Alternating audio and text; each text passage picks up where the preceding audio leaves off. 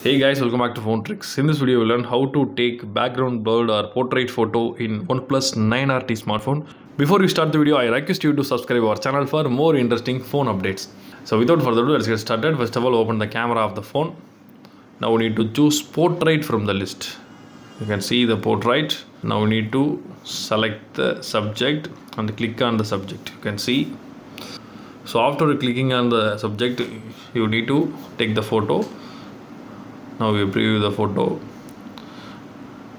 Now the object is focused successfully and the background got blurred.